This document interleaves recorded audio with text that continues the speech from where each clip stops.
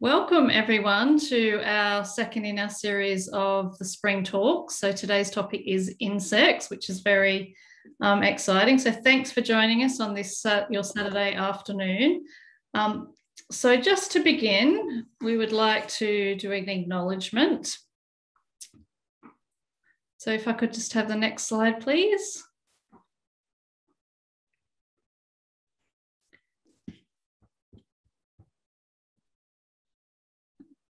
So we acknowledge the traditional custodians of the land where the Inner West is located, the Gadigal and Wangal peoples of the Eora Nation, and pay respect to elders past, present and future, as well as all elders on the lands where this broadcast is being watched.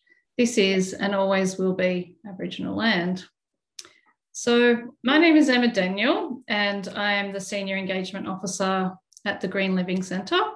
So on the next slide, I'll talk to you about some of the things that we're doing. So we are an initiative of the Inner West Council, for those people that aren't familiar with our program, and we support our community to live sustainably and really just to transition to a low carbon lifestyle. And what that really means is that we focus on energy use, water and waste, and really things like what we consume around fashion and what we eat. So all of those really day-to-day activities that can impact the environment. And I guess the way we do that is through workshops. We attend events usually throughout the year, lots of festivals. We have a specific festival ourselves, and we run webinars like this one. We're also on Facebook and Instagram. We have a website and a newsletter. So if there's ways you'd like to interact with us, there's plenty. So please keep in touch with us if this is one of your first events with us. Okay, moving to the next slide. So really excited to have Lizzie Lowe with us today to run this presentation. So she's a specialist in urban invertebrates and she'll share her knowledge of species you're likely to encounter in your backyard or maybe in the local park, and also how you can encourage and provide habitat for these creatures. So I'll just hand it over to you now, Lizzie. Thank you. Fantastic. Thanks so much, Emma, and thanks so much everybody for coming. I'm going to put a poll up just to see if you're paying attention. We've got an initial poll here. We want to know what you're here for today. There'll be a couple of these polls throughout the presentation today, so keep an eye on them. I can watch the answers as they come in and then I can share them with you as well. So as Emma said, my name's Lizzie. I absolutely love bugs, and I'm here to talk to you today about bugs in cities, why they're so important and what we can do to encourage them. I do like to keep these reasonably casual, so if you do have a question, you can either put up your hand, unmute yourself and ask the question, or you can actually write in the chat and then I'll get back to you whenever I'm pausing throughout the session. But I do like to hear from you. I love hearing people's questions and the types of insects that they're finding in their back gardens. So hopefully we can have a bit of a chat about that too. I'm seeing the poll answers come through at the moment. Got 10 out of 16 people that have participated so far. I'll leave that open a little bit longer and then I'll close it and you can see the answers as well. So I would also like to start with my acknowledgement of country because I'm up in northern Sydney. This is the area of the Wattamatagal clan of the Darug Nation, and their cultures, customs and traditions have nurtured and continue to nurture this land since the Dreamtime. So I pay my respects to elders past, present and emerging. And what a beautiful city it is that we live in. Now, why I feel qualified to talk to you today is basically I've been studying insects in some way or another for the past 10 years or so. I started off my career in Western Australia. I'm a Perth girl. I studied honeybees and I absolutely loved it because I was studying bees and people would go, oh, that's amazing, we need to save the bees. And then I moved to Sydney and I started studying spiders. So I did my PhD in these big, gorgeous golden orb weaving spiders and people just went, ew, yuck, why are you studying spiders? But people don't realize that spiders and predatory insects are just as important as the pollinators. So I'm going to talk a little bit about that today. And that's where my kind of communication experience started because I realized I really needed to talk to people about this. I moved to Auckland after my PhD and I studied beetles for a little while. Never studied beetles. That was a mistake. They're way too hard. They're fascinating, but there are so many species of beetles. That was quite a challenge. I then worked at Macquarie University for about 3 years, and I'm still have associations there where I studied spiders and animal behaviour. I have an environmental education business where I do things like this for local councils, which I absolutely love doing. And now my full-time role is I'm a senior extension scientist, which means I actually work in agriculture now. I work with agricultural pests and beneficial insects in agriculture as well. So what are we going to be talking about today? One of the first things we're going to really focus on is the important services that are provided by insects. So a lot of people don't usually think about insects as providing services, but there are so many important jobs that they do. While we're talking about these services, I'm going to break them down into different groups, and we're going to have a look at the types of insects that we'll be seeing in our back gardens in Australia, with a lot of photos from myself and my kids holding bugs in our back garden. Sorry, I've just had a message come up through Zoom. We'll also talk about the way that we manage insects in cities, because we actually don't do a very good job of it at the moment. And then we're going to talk about how to encourage insects in your own back garden. So insects, they're quite a fascinating subset of the life that we have on Earth. If you have a look at a pie chart of all the different animals that we have, and plants and animals on this planet, then 84% of them are insects. So they take up a huge chunk of all life on Earth. If you have a look at this tiny little chunk up here, this little grey bit, that's chordates. So that is all mammals, reptiles, amphibians, birds, everything else fits in that tiny chunk, and all the rest basically are insects. So we know of about just over 1 million different species of insects. They're the ones that have been formally identified by science, but there's likely to be up to 10 times that many that we haven't even identified yet. So we're literally going to just be scratching the surface today with the types of species we talk about. Now, I've got another poll for you. We want to know, I'm going to stop sharing that poll and start sharing the next one. We want to know how much you know about insects. We want to know what level of knowledge you currently have. We're not going to test you again at the end, I promise. So when we talk about the type of services that are provided by insects, most people will recognize pollination as an important service. Everybody knows that the bees pollinate our flowers and that we need that pollination service in order for these flowers to fruit and produce important food for us. But there are a whole lot of other really, really important services as well. Decomposition is a really big one. We've got all these important bugs that are in the soil. They're breaking down their organic matter to bring the nutrients back into the soil. Seed dispersal is one that a lot of people haven't heard of. Actually, little ants have evolved alongside a lot of Australian plants to actually pick up the seed that the plant has put down, move it further away, take it down into their nest and plant it down there so the seed grows up a long way from the parent plant. And they've actually got this little fatty, tasty thing on the end of their seeds there that the ants are attracted to. A lot of insects and spiders are also very, very important sources of food for a whole lot of other native species, which I'll talk about a little bit as well. And also pest control. So this is my specialty. I've been studying how we can be using native insects and spiders to actually do the pest control for us. So there was some research recently that said that insects provide $57 billion per year to the US economy. We don't have a breakdown for Australia, but this just kind of gives you an idea of how important they are in our ecosystems. But we do actually have a problem because they are under threat. And that's why we need to be thinking about how they're doing in our cities. So let's start off with pollination. Everybody recognizes honeybees, right? When I was studying bees, it was a really, really easy sell. Everybody loves honeybees. And I get it. They're actually fascinating little critters. They're one of those things that the more you learn about them, the more you realize that you don't know. Absolutely fascinating. This is the queen down here. This is a worker bee. You can see the pollen that she's collected on her leg there. And this is what a wild hive can look like. This is obviously what they look like when we put them in boxes.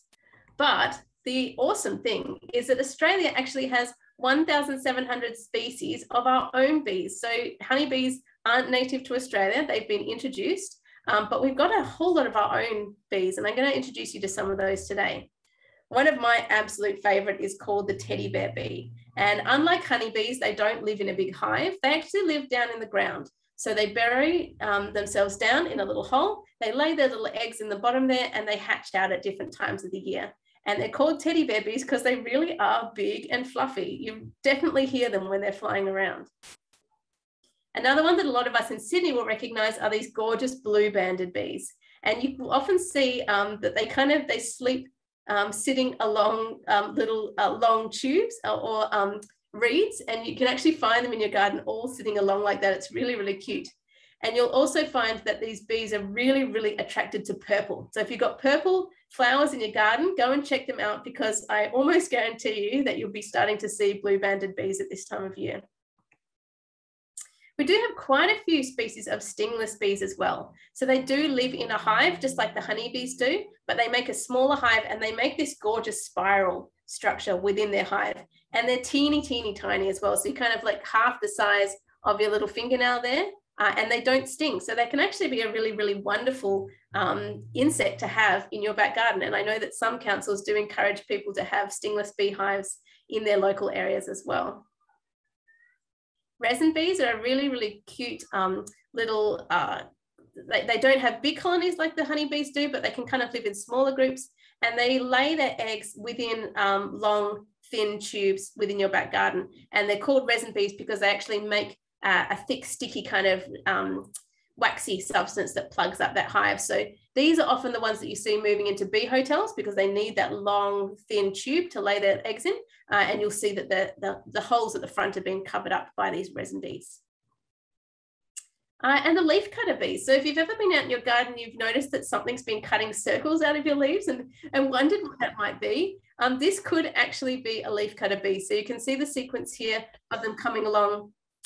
They actually use their little mouth parts to cut a big circle here, and they take that leaf back and they put it within the hole to lay their eggs in their houses there. But bees aren't the only pollinators that we have in Australia or across the world, really. There's lots of other species that are very, very important for pollination as well, but they don't get nearly as much attention as the bees. This first one here is a fly. It's a hoverfly, and we're going to talk about that a bit later too, because it's not just a pollinator. The second one is just a normal old housefly, but really all it takes to be a pollinator is to land on one plant, land on one flower, and then land on another flower. So if a fly is doing that, it's a pollinator. This beetle here is definitely doing that because it's covered head to toe in pollen, and as soon as it moves to another flower, it's going to be pollinating. And lots of native species of both moths and butterflies that are pollinators as well. So I'll do a quick little plug here in the fact that Native Pollinator Week is coming up. That's from the 14th of November. And this is a really amazing citizen science project, which has got very, very good resources on their website if you'd like to check it out, about what type of different pollinators are out there. Basically, all the information is on the website, but you basically sit outside and watch one. There we go. Watch one group of flowers for 10 minutes and record all of the pollinators that you see during this time. So it's really based on science, the way that we do these recordings, and it's very useful information for the scientists as well. So the next group that I'm going to be talking about, this important job, is the decomposers. Now, a lot of these species get a really bad rap. They're not generally the kind of bugs that people are looking to encourage in their gardens, but that's one of the problems. They're actually really, really important. And they can, basically, it's a real problem if we don't have them in our ecosystems. So things like slaters, beetles, slugs, and snails, they get down into that soil, they eat all the dead plant material, they bring that material back down into the soil, and they make sure that the plants can then take up that nutrients and continue that circulation of the nutrients within the ecosystem. And cockroaches are a really, really important part of this as well. So people love to hate cockroaches, but there are over 450 species of cockroaches in Australia. Most of them are absolutely gorgeous, and very, very few of them are pests. And the main pests that we have are actually introduced cockroaches anyway. So if people tell you that the only kind of insect that they hate is cockroaches, let them know that they don't hate all cockroaches either. There's some very, very gorgeous ones, even some giant cockroaches that, that bury down into the ground and live in logs. And and people keep them as pets. They're quite charismatic little insects. Another service that people don't actually realize is very, very important, especially in our agricultural ecosystems, is dung removal. So that's what these dung beetles are doing. They're actually rolling up all the poo and they're taking it away. They're bringing it down underground again so that nutrients can be cycled round. And CSIRO actually needed to initiate a program a couple of decades ago to introduce dung beetles into Australia because we had so many cows that our native dung beetles weren't able to do that job. And by getting that dung and taking it underground, you then stop the flies from breeding up, you stop it from fouling the grass for the cows to eat. And it's a very, very important service. So they actually have had decades worth of research where they're bringing in different species to do this important job. And we'd be in real trouble if they weren't here. Now I've got another poll here. I'm going to test you a little bit here. I'll finish the poll I had before. I'm going to share the results from this one. So most people think they know a little bit about bugs and don't know too much. No other experts, which I don't believe because I recognize a couple of names in the audience and I know you're experts. But that's great. I'm glad that you're here. I'm glad that we can be talking about insects today. I'm going to stop this one. I'm going to start the next one and I'm going to ask you this question because there's two different species here. We'll talk a little bit about what they are, with different groups really rather than different species. I want you to tell me what job you think critter A does and what job you think critter B does. It might be the same job, might not be, might not quite be what you're expecting.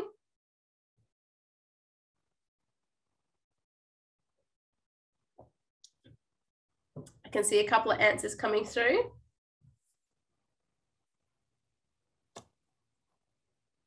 And if you know what species or what type of invertebrate they are, these aren't insects, are they? They've got more than 6 legs.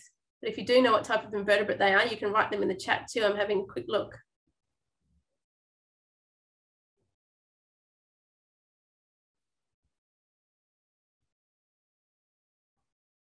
Okay, we've got some mixed results coming in. That's good. Almost everyone's voted. I'll give you another 2 seconds to make a quick vote there. And I'll end that poll and share it with you. Okay, so most people got the first one, 12 out of 15. This first one here is a millipede. And the other one is a centipede. And the millipede is a decomposer. So they're mostly completely harmless to humans, although you can see on my hand here, there's a nasty kind of substance that's let off. It's quite stinky. And that's kind of the defense of the millipede that's on my hand. And the other one is a centipede. And so they have quite big jaws at the front and they are predators. So they might look quite similar, but they've got quite different jobs. And the main way that you can tell the difference between a millipede and a centipede is that a millipede has 2 pairs of legs per body segment. So lots and lots of legs. The centipede might be a little bit hard to see, but they've just got 1 pair of legs per segment there. And they do tend to have big jaws at the front rather than tiny little downward facing jaws. So let's talk about predators because this is my speciality. Insects and spider predators. We can actually be using these native predators in our ecosystems to control pests. And we do this a lot in agriculture. So a lot of farms and in horticulture, they rely on these predatory bugs and spiders to come in and eat the pests, especially in organic farming because they can't use too many insecticides. There's no risk of insecticide resistance evolving here. And I don't know if you know it, but insecticide resistance is a huge problem in agriculture because if you spray a pest with a pesticide too many times, it actually becomes immune to it. And then you have to use nastier pesticides and more of them. And that compounds the problem. It gets worse and worse. But if you've got something like a spider coming in, they can evolve at the same rate. Using these kind of methods encourages biodiversity, both in farms and in cities, and you don't end up with that chemical contamination from the pesticides either. So it's basically a win-win situation. And there are lots of species that can be predators. People don't realize often that ladybirds are really, really good predators, and I'll talk about them in a sec. One of my favorites are the praying mantids, and we actually used a picture of this to advertise the talk today. So you might have already seen it. This is one I actually found, actually the kids found a couple of days ago in the garden that I've got on my hand. A nice big one that's very common in our area. This one up here is a teeny tiny camouflage species. And this one here, you can see how well it's doing eating a beetle or something there. So they're very, very good predators. Very big eyes, and they use those front raptorial front legs to grab that prey. They're very, very quick. Oh, and just to show you the variation in size, they can be very, very tiny. This is another one I found, a baby praying mantis the other day. So it's another one of those fascinating groups of insects that's got a huge amount of variation. So these are two of my other favorites. These are called lacewings and ladybirds. They're two different groups, and these are predators we often use in agriculture. So you may not recognize it, but you may have seen these around. This is a baby ladybird. They don't look anything like the adults. They're tiny, they're spiky, and they've got often a yellow stripe across them. And they they're even more predatory when they're in their larval stage than when they're adults. So these larvae are really, really good predators, especially for things like aphids. So if you've got a lot of aphids on your roses, you want lots of ladybirds. Same with lacewings. So you can see the lacewing eggs up the top here. This is a photo I found on a playground the other day. You can actually see the tiny babies that have hatched out under the eggs. They often lay their eggs on the end of this long stalk, and you've probably seen them in your garden and wondered what they were. They're lacewings. They hatch out into these kind of grubs. They've got big jaws at the front there, and they're predators as juveniles as well. And the adults come out, they hatch out these beautiful insects with these clear wings, clear backward facing wings, and quite large eyes. And this is another picture that I took last year, I think, of the adult lacewing. You can see her wings there beautifully, laying those eggs up on the top of the roof of my house. I want to talk quickly about mosquito control, because people always ask me this idea of how can we control our mosquitoes without using pesticides. Because the mosquitoes love the water in your garden, and we need to have water around often, but it does come with this double-edged sword. So what you want to be able to do for mosquitoes is you want to make sure that you can refresh the water that's in your garden. So if you've got some that's sitting in bromeliads, you need to spray it every couple of days. Pet bowls and things and bird baths need to be refreshed.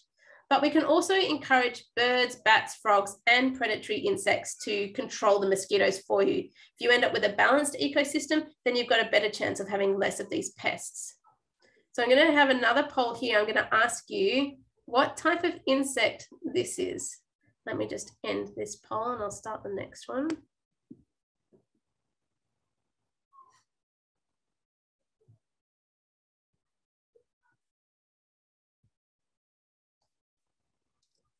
So tell me what type of insect you think it is.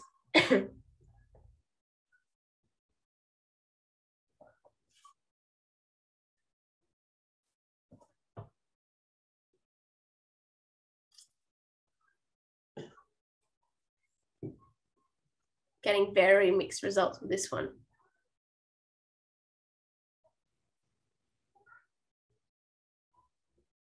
Okay, I'll give you another 1 minute. There's a couple of people that are still deciding. Nobody's chosen toe biter yet. I made that one up. I'm sure there's something called a toe biter, but I'll give you a hint. That's not the right answer. Okay, I'll share that with you now. So we've got 6 people that say it's an earwig. A couple of people think it's a beetle. A couple of people think it's a termite. And a couple of people got the right answer. So this is a dragonfly. This is a dragonfly larvae. This is what they look like when they're juveniles. And they actually live underwater at this stage. And as you might have guessed from this picture down here, these big jaws, they are amazing predators. And they're very, very good at eating mosquito larvae that live under the water. So what happens is they'll basically be down the water. They'll climb up the reeds when they're ready to molt. They'll pull out of that original skin, come out, dry their wings, and then they fly around. And they're actually very good predators as adults as well. So they can catch the flying mosquitoes when they're adults. They can catch the larvae mosquitoes when they're juveniles. They're definitely something that you want to be having in your back garden if you've got water around. And damselflies as well. So the same kind of group, they're also predators. Only main difference between dragonflies and damselflies is that damselflies have backwards pointing wings and dragonflies have wings that go out to the side. So I promised that we'd talk about hoverflies again, and that's because hoverflies are also amazing predators. when they're in that juvenile stage. So we know that they're a fly rather than a bee because they've only got one set of wings. Bees have two sets of wings, but they do look a lot like a bee, don't they? They've got these real stripes, and most species of hoverfly, they do what's called, they mimic bees. So they have evolved to look a lot like bees. And the reason for this is that it's a strategy to not be eaten by birds and other insects. So birds will learn that a bee can sting them, and they'll learn that that the orange or yellow and black striped pattern means you're going to be stung. So they won't attack an insect that looks like that. But these hoverflies, they won't sting at all. They've just evolved to look the same way as a bee to avoid being eaten. So it's a very clever strategy. So they've got one set of wings that are definitely flies. And as juveniles, they really look quite maggoty. They're just a little maggot. They've got no legs, but what they do have is this hooked mouth part. And if you see a video of one, it actually hooks right out. And it's, again, very, very good at eating things like aphids. And you will notice them in your garden, especially at this time of year, out in the sun. They really do hover. So they can stay very flat. So next time you're out in your garden, have a look around the flowers, because they eat pollen when they're adults, and see if you've got any in your garden. Now, does anybody know what these are? I haven't made a poll for these, but they're probably something that you've seen around your house, and they often really stump people. These kind of little packets of mud that are stuck up on the ceiling. Most people recognize they came from a wasp, but they might not know the full story. So this is from a mud dauber wasp. And what actually happens with these wasps is they collect spiders. So the wasps will go out, they'll find a spider, they'll sting the spider while it's still alive, they'll bring it back and they'll stuff it into this little clay pot that they've stuck up on your wall. And then they lay their eggs on it. So there's a couple of spiders in each pot, they lay their eggs on there, and the spiders are paralyzed, and they stay alive but paralyzed within that little pot. And then as the wasp larvae grows, it feeds on these spiders. And then at this time of year, you'll start seeing them hatch out. This is what the adults look like. They hatch out, and you can find them flying around, buzzing around, making new nests. This is one that I found on my balcony a couple of years ago. I opened up 4 little nests, and I found a huge variety of different spiders in there. Now, as somebody that absolutely loves spiders, this made me a little bit sad, but also absolutely fascinating that these wasps have evolved to prey on a species that's very, very hard to catch and often hard to identify as well. So keep an eye out for these as well. It's another fascinating thing you'll see in your back garden. You may, even if you're lucky, see a wasp flying around with a spider in its jaws. Now, we were talking about water before, so I wanted to recognize there are some other water predators as well. Things like water beetles and water striders.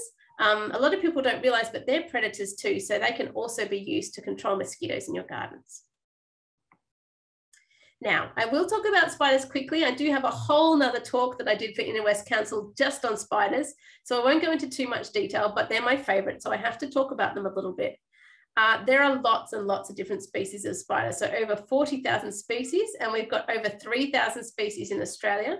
The good thing about them is they're generally generalist predators. So that means they don't focus on just eating one type of thing. They'll eat lots of different types of things, which means they're really, really good for controlling different types of pests in your gardens, especially the ones that build the big webs. They can control things like flies, moths. The ones that crawl around can eat aphids. And huntsmen, even though they have a really bad reputation, people don't like having them in their houses, but they are very good at eating cockroaches. So I always tell people, would you rather have a house full of cockroaches or one huntsman? That might be a difficult kind of question for you, but I know I'd rather have the huntsman. So we talked before a little bit about the fact that we really need to have these insects in our ecosystems, not just for the jobs that they do, but because they're really important food. So there are a lot of insectivorous birds that are native to Australia, things like echidnas, and a lot of our reptiles and fish depend on these insects for their food source. But we could also in the future be relying on insects for food for us. Insects are one of the most sustainable ways of developing protein for people to eat. They don't take as much water, they don't take as much space, and we can actually use them to break down waste food to produce new protein that we could then consume. It may seem a little bit futuristic, and it may seem like something that you wouldn't personally be keen on, but I am pretty sure that in the future we will be integrating the use of insects into our food systems, even if it's just for breaking down our waste, feeding to poultry and things like that, and then bringing that protein back into our systems. Very, very sustainable and something that we should definitely be paying attention to. So now we move on to the idea of how do we manage these insects in our cities? Because at the moment, I think it's a very, very difficult situation, because it's not just these services that are provided. There are also disservices we have to pay attention to with particular insects in cities. There's things like disease vectors. So we've got mosquitoes that can carry things like malaria. We have plant damage that can happen for urban agriculture, and property damage from things like termites. But the problem is that people have this perception that most insects will do them harm, which is simply not true. So they have a garden like this. Personally, I'd be pretty happy with a garden like that. But they detect one or two things they don't like. Maybe they don't like spiders, or they don't like cockroaches, and they do this and kills off everything. Because a lot of the pesticides we use are broad spectrum pesticides. It means they're designed to kill all insects. And what happens is that the only things that actually survive and come back are these guys. And then this happens because you've taken away all their competitors and you've taken away all their predators. Sorry, can I just interrupt for a sec? It's Emma here. Your slides aren't moving on, so just might need to just go back over those last few. Okay, where are you at the moment? Just on the spider. Oh, okay. Slide. It might be because the transcript is running at the same time, so it might be a bit slow. Okay, I'm not sure. I think there was another message from Cribbo also. She couldn't see them, so I thought that's possibly still on the spiders page. I'd love to see the pictures of the gardens that you're showing, but I couldn't see them. Okay, I can see the newer pages, so maybe if I stop sharing and share again, I can try that. No, it's not letting me do that. Sorry, just let me play around with it for a second.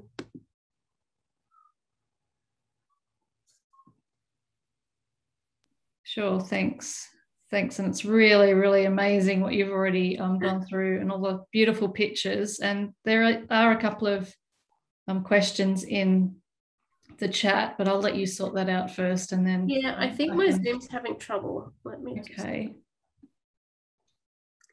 Do you want me to see if I can move it on for you?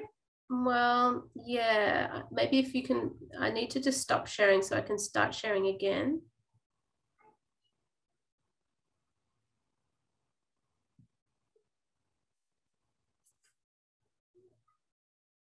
Yeah, I can't see anything now.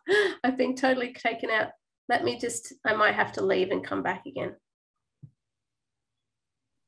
Okay, sure, that's fine. So if anyone has any comments or questions at the moment while Lizzie's just write them in the chat. Yeah, write them in the chat, or if you'd like to put your camera on and any comments at the moment so far about the talk, happy to just have a little conversation while Lizzie is working that out. So feel free to put your hand up or just turn your camera on. Can you still see me? Yes, I can see you, and I can see the spider slide. Yeah, it's completely frozen for me, so I can't see anything at all. I might just pause the recording for a sec. Yeah. These are the animals that rely on insects for their food sources. This is the food that we might be eating in the future. Might make you feel a bit ill to think about it, but I don't actually mind the idea of chomping down on some bugs. And this is the idea that actually not all the bugs are doing us a service, and we need to think about some of them that are actually disservices in our urban areas. And this is the ideal garden, right?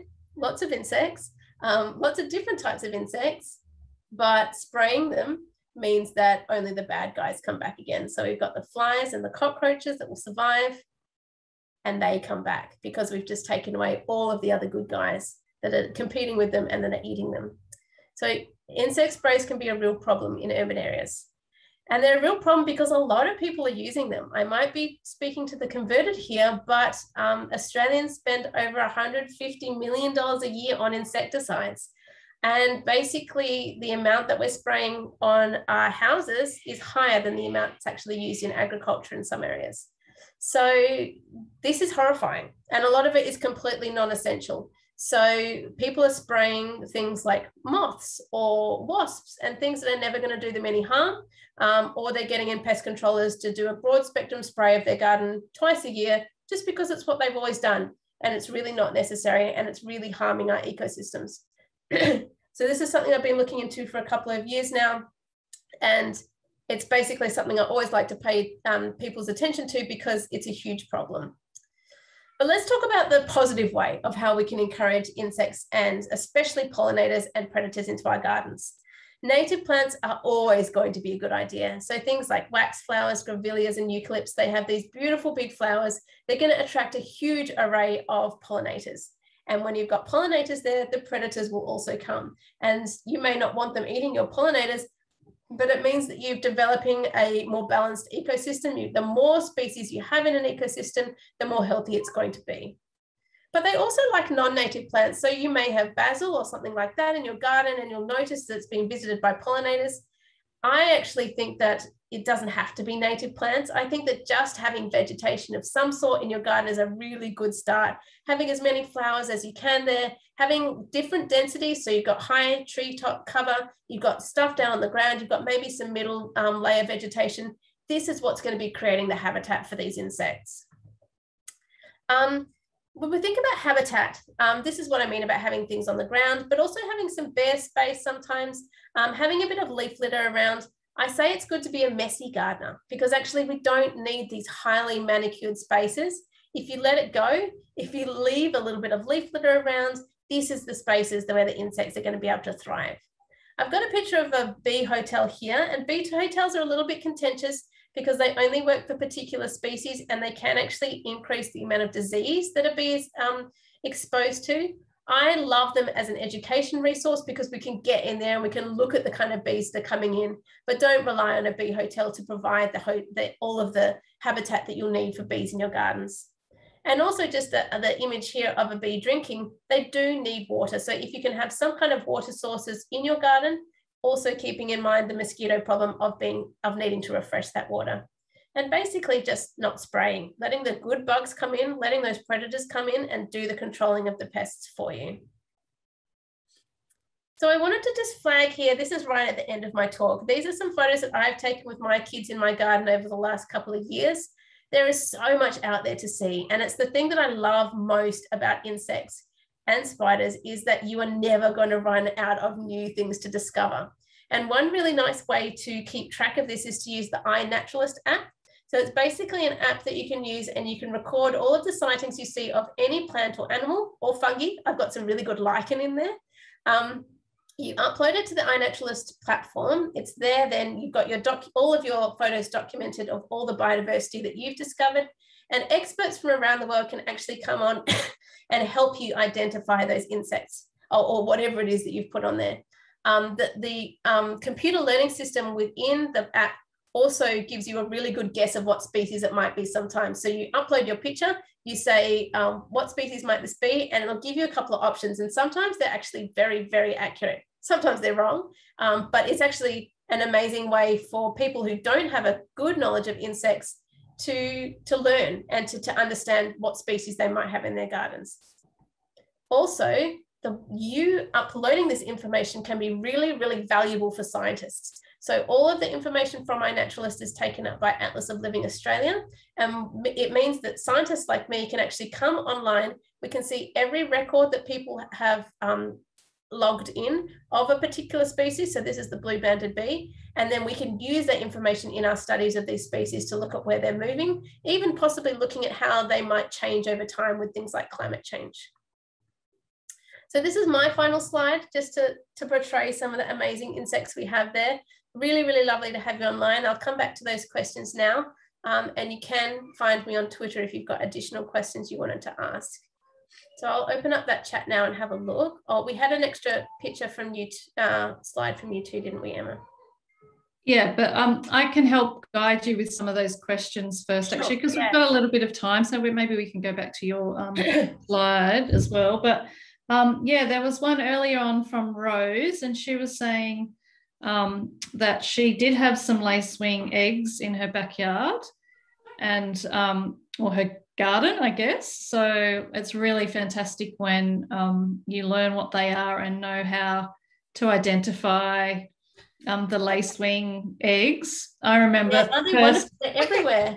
First knowing what they were on my clothesline, and it was really great to understand what they are. Hey, little man, nice to see you.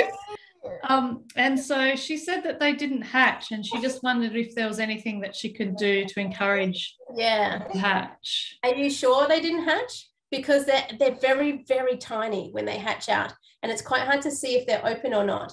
So because I've got ones in my balcony and things that have been there for years, so they could have possibly been one from last season and they were already open, or they hatched without you noticing them. They do vary a lot among the years as well, and the one thing that I've noticed is that humidity and the amount of water around is one of the main drivers of that. So if we have a really dry year, which we did like 2 years ago, what was it, 2019, we had that really, really hot year, and it was really, really dry for all of autumn. And I was actually noticing that, you know, the bugs and the spiders were just dropping dead from the trees. It was just too dry. It was too hot. And it's quite concerning because we're going to have more of those really hot, dry days in the future. And it could be a really, really big problem for all of these important insects I've talked about today. Yeah, absolutely. It's certainly something to think about, how we are going to continue to make sure we have enough of that habitat around our urban environment. And I think you touched on, you know, not just grabbing the sprays or the pesticides at every moment, but there was a question from Stephen, and he was just curious how you can tell people not to use the sprays, because, you know, I think for a lot of people it is part of habit. So any tips, I guess, maybe on that? And to be honest, the people that are using them out of habit are the ones that are easiest to break out of it, because they don't really appreciate what they're doing. Do you want these?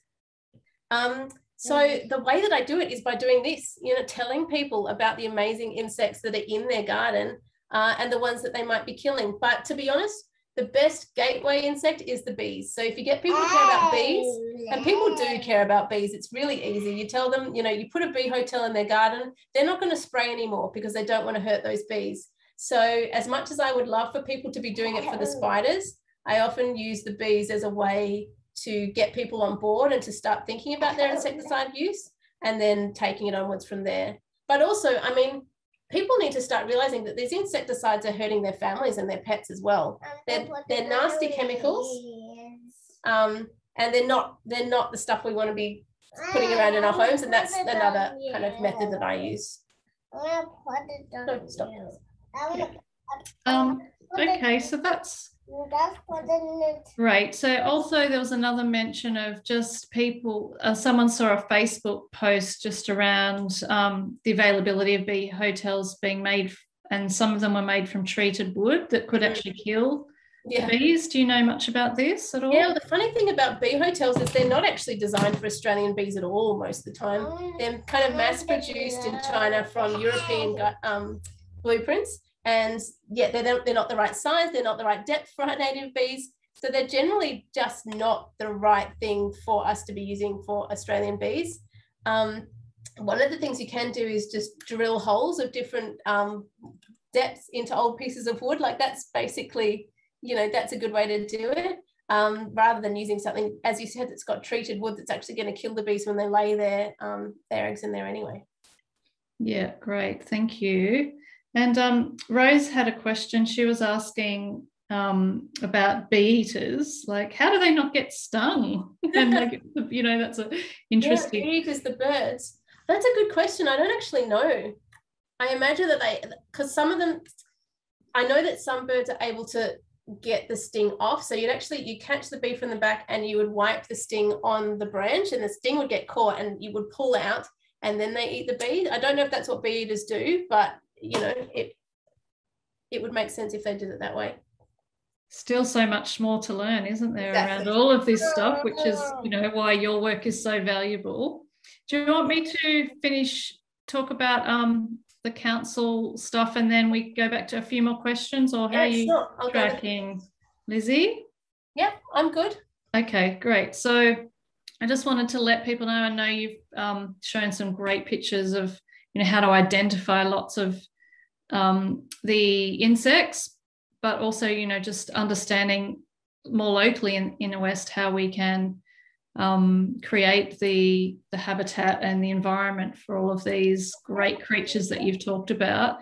So the Inner West Council does have on our website some community resources. So you can see, if you go to our website page, Nature for Backyards, you can actually click on all of these squares which step you through, the types of biodiversity in the Inner West and what we're aiming to do and to help the biodiversity in our area. What you can do to plan a native garden and create native garden spaces.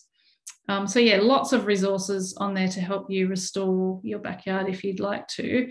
And we also run workshops throughout the year around, building ponds and water related issues around that too. But I guess, as you said, it doesn't have to be just native plants. And there was someone that was asking probably a more food pest related question. They're asking how they can keep caterpillars or bugs off their tomatoes. I think that's really content for a whole nother workshop, really. But it is about getting that balance, isn't it, in your garden, even with vegetables? Yeah, well, so caterpillars is obviously one of the main problems that I deal with now that I work in agriculture as well, because there's lots of pest moths that lay their eggs on crops. And what we do is we rely often on parasitoid wasps. So these are wasps, they're not parasites, they're slightly different in that they lay their eggs within the caterpillar. The eggs grow up within the caterpillar and then hatch out, killing the caterpillar. So a parasite doesn't actually kill its host, the parasitoid does. And we've got hundreds and hundreds of native Australian species that do that. And it's basically a matter of putting up with a couple of caterpillars and waiting for the moths to come in. So it's one of those things that if you spray, you've killed off the wasps, you've killed off the caterpillars, but then the good guys won't come back in again. So if you leave it for a little while, the wasp will detect that you've got the caterpillars in there, they'll come in and they'll do their job and they'll kill those caterpillars and then they'll go away again. But in urban ecosystems, I mean, we've messed up these systems a lot. If you don't live near native bushland, you might not have a population of them nearby that can come in. So that's why we really, really need to be thinking about how we build nature and build native vegetation into our urban areas as well, so we can get services like this predation and this parasitoid wasps coming into our gardens. Yeah, excellent. And Katie actually talks about a moth night a couple of weeks ago. I'm not sure if you knew about it, but it was on iNaturalist, where people hung up a white sheet and they shone a bright light, and then they could see the variety of moths that were attracted to it. So that sounds like an amazing project. I think that people don't anticipate how much stuff is out there at night as well. We often go spotlighting at night with the kids, and they're 3 and 6, and it's just amazing because you see spiders, you see insects, all sorts of stuff you wouldn't imagine. And the sheet with the light on it is, I mean, for me, when I did that in my undergraduate studies at university, it blew my mind because there was so much stuff there. And just, I mean, you could literally find a new species doing that without too much trouble. That's what insects are like. And that's what really attracted me to it at the very beginning as well. Yeah, I can imagine it's so diverse and interesting. Yeah. And so there's a few great comments, one from Lou and Sandy, just talking about, how great natural deterrents are as well, and natural predators, I guess. So Lou mentions that she's got eastern water dragons in her garden, which is amazing. I'm not sure if that's in the Inner West, but fantastic if it is near water, maybe near the river somewhere. She's saying that it's really wonderful for slugs and snails, and she would never spray. So that's really great to hear. Just a couple of more questions, Lizzie, if you got the time. So there was one from David. He would really like to know how to encourage ladybirds in the garden. Yeah, so ladybirds are an interesting one in that they, again, will respond to the types of pests that are already there. So if you've got a lot of aphids, I guarantee you'll go out there and you'll find some ladybugs. So it's kind of a matter of wait and see. But ladybugs are also an interesting one because you can actually buy them. So there are companies that breed up ladybirds for this exact reason and for farmers to release them on farms. So you can, and same with parasitoid wasps, actually, you can actually buy lacewings, ladybirds, and parasitoid wasps to release in your garden. It's not the first response that I would have, because it's us meddling with the environment again, right? It's us changing things. I would love to be able to sit back and let it do its own thing, but the reality is that we live in ecosystems that have already been damaged, and your next door neighbor might use a whole lot of pesticides and there's nothing you can do about that. So that is an option, and I actually love it for kids. I love schools that get in these lacewings and ladybirds, because they can watch them, they can see them when they're the tiny little predators. They can watch them eating those aphids, they can release them in their garden. And I guarantee you that someone that's released ladybirds in their garden isn't going to spray pesticides afterwards. So as far as that's concerned, it's a win for me. Yeah, it's just a really fun experience. Yeah, I did that. I had mealybug in my garden, and I bought some native ladybirds, the black ones with the little yellow head. And I still have them like 6 years later. That's awesome. Really, they're a part of your family. Yeah, exactly. I'm really protective of them. So Can I just answer a question here from Bridget? Sorry. Yep. There's a question about redback spiders, and I just wanted to answer this one because it's something that I think about often as well, obviously because I've got young kids and because my kids love spiders. So it's a real problem for me. Redbacks are the only spiders that I kill. I don't kill any others because basically anything else we come in contact with won't harm us. Redbacks are different because of where they're situated. So they're often kind of under ledges, they're under pot plants, and they do pose a risk to my family in particular because of the little kids, and they can pose a risk to pets as well. But the best way to kill them is to either catch them and put them in the fridge, which is what I do, or just squish them. Just, flick them out, step on them. That's the best way to deal with them. You can spray them, but again, most of the sprays that are designed for spiders will affect all of the insects in your garden as well. They don't have really specialized targeted pesticides for spiders. So avoid the spray if you can. I totally understand if you have to though, because it gets to that point where you've got to protect your family. And sometimes that means that the redback spiders have got to go. But any other spider, funnel webs are a different matter, but their funnel webs are difficult to control anyway. And you won't generally see them in the inner west. But any spider that's in a web, like a big circular web, you definitely don't have to worry about that. Jumping spiders and things, definitely don't spray them because they're doing good jobs in your gardens. Yeah, for sure. So thank you for saying that. That question there. The other one was from Josie. She was just curious about termites, if you had anything specific you wanted to share. Yeah. So termites are a difficult one as well. There are actually companies that are very, very good at dealing with termites without using chemicals, without using broad spectrum chemicals. So some pest control companies, when you say you've got termites, they'll come and they'll do a big spray, and that's a border spray, which will kill everything. But there are other techniques you can use for termites, which are basically like a granule-like sand, which they take up, kind of like ant sand. They take it up and they bring it back to the nest, and it just kills the termites just in that nest. Because I do a lot of work with pest control, so I understand the need for doing pest control, but if you want to do it, you want to make it as targeted as possible. So you want it to only kill the pests that are actually doing the damage. And for termites, that's the way to do it. You have these baits that the termites will take back to their nest. But do look out for a company that says that they'll use low chemical options rather than the ones that will just spray everything. Yeah. Wonderful. And just our very last question that's come up. So we'll leave this as the last question. So Rose is saying that she's got a healthy bird wing butterfly vine, but she's no butterflies this season as yet. Anything she could do to encourage them? Yeah, well, there was another question that came through to me privately on the chat was, where is the golden orb weaver spiders gone? Because there used to be lots and then there's none. And this happens with insects all the time, and spiders. They're very, very variable in their seasons. So when I was doing my PhD, the first year of my PhD, I went there to study golden orb weaving spiders. I collected a whole lot of them. I had a great year. I had so many to work with. And the next year I came back and there were none at all. And I thought, oh, what have I done? I've killed them all because I collected some. But it just turns out that they're just really variable. So I spent 4 years studying this one species. I studied everything about it. I looked at its biology. I looked at where it was living. I looked at its environment and what it was eating. And I could not work out what it was that was causing it to change on different years.